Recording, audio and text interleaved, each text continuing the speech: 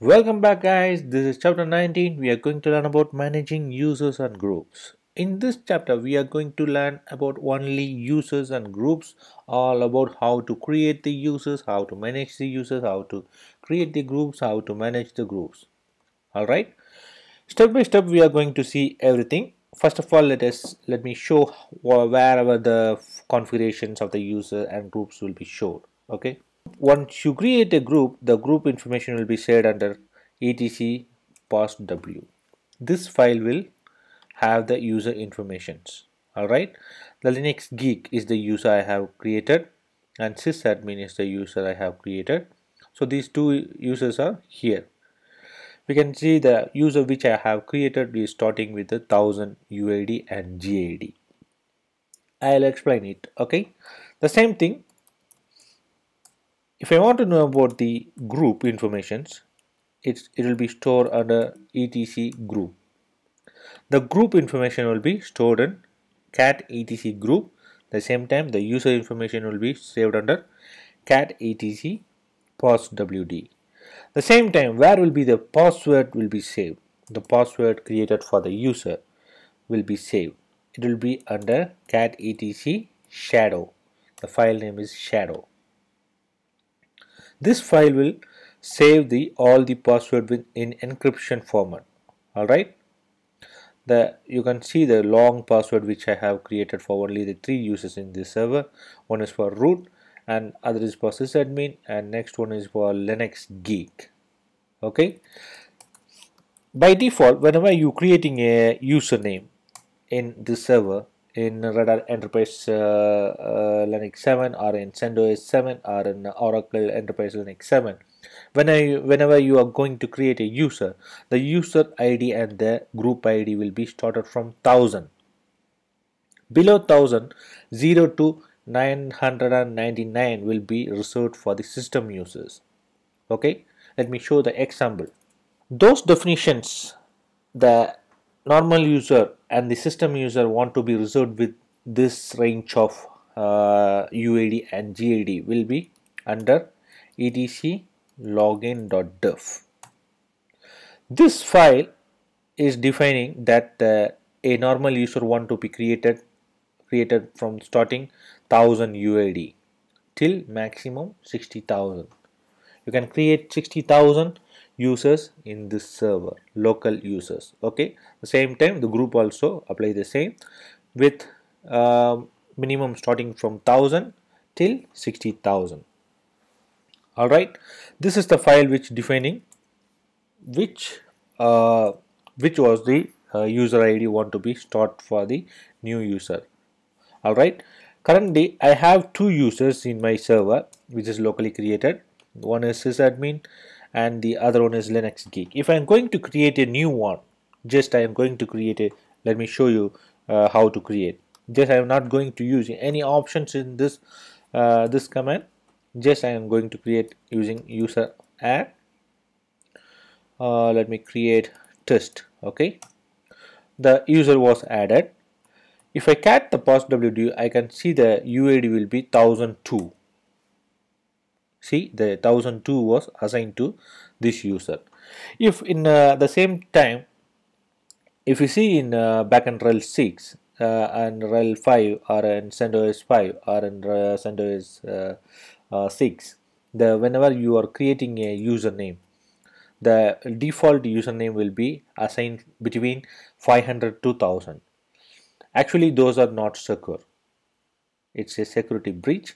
So better you want to create a username above the 1000. Those the 0 to 1000 want to be reserved for the system users. Let me show you how to create a username with options. Let me show you how to add a group and then how to add a user. If you are going to perform a manual user creation, you don't want to add the user first. You want to create the group first. For that, group add -g means minus small g is just you are going to give a group ID for that group. Okay, let me use 1000, not 1000, 5000. Okay, this is my group ID, and the group name want to be test1. All right, the group was added. Let me get the group, etc group. You can see test1 was added with the group ID 5000, so it's above 1000. Now I want to add the user.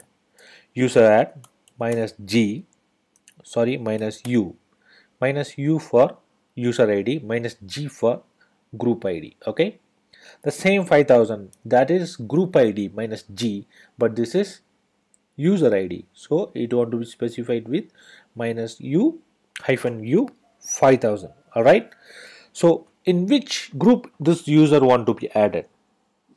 Already the group was added, so minus g 5000. If I want to add to any other group, I can add it. The user sysadmin was there, so I want to add to the sysadmin this user, the user test1. I want to add this test1 user to the sysadmin group. So how can I do that? For that, the supplementary group, it's a supplementary group. So for that, if I want to add a user to the supplementary group, I want to mention with hyphen capital G a group ID of the sysadmin. The sysadmin is 1000. I know that, so I am typing as 1000. All right, if you want to mention what the use of that user, you can give minus c.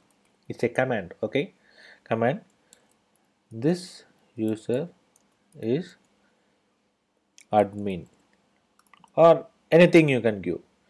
If you want to mention with it, the default shell will be assigned for any one of the user will come with bin bash. If you want to assign with any other shell, you can give it. Same time here I am using sh. Okay, this user, the creating user, I want to give with sh shell. By default, if you are going to create a user, it will assign with bin bash. You don't want to mention this option. Minus s will give a shell for that user. All right, and the username, which username? The test1. Okay, the user test1 was created. Let me cat the file etc password. Here you can see the test1, and the UID is 5000 and the group ID is 5000, and the command, this user is user in admin. Instead of is, I have applied with in. All right, this user in admin. The home directory is home test1, and the which shell is used for this user. All right, this Linux Geek user was added. Just I have added user add Linux Geek, so it's taking the default shell with bin bash. If you want to replace with any other shell, you want to specify with minus s option. All right, so this user test1 was created with shell sh. Now once you created the group and user, then you want to create a password for that user. For creating a password, just type the password command and test1. It will ask for the password, new password and confirmation password. Just I am going to give a simple password. If I am going to use a bad password, it's not a strong password, so the password which I have used is not a strong password, so it will warn you bad password. The password is shorter than 8 characters. I am using just a 6 character password, so it's showing it's a dictionary password, and it's very weak one. Log into the shell now using this username. Let me show you that. The default shell, we can see the shell which I have created is for this user is sh, and we can see that I have added I am in the test1 user, and the host name the same machine. I am not in any other machine. All right, here you can see the IP and everything. The test1 user is added to the sysadmin group. You can see here it's in sysadmin group, so that the test1 user can access all the files in sysadmin group. He have the privileges to contribute to his file and his directories. All right, so if I want to add one more, now I want to modify. If I want to add Linux Geek, the test1 want to be inside the Linux Geek also. So how can I do that? For modifying a user, you can use the command user mod minus G is the primary group of the user, that is test1, and minus capital G is the supplementary group, the secondary groups. Okay, so now I want to add both sysadmin and Linux geek to the test1 user.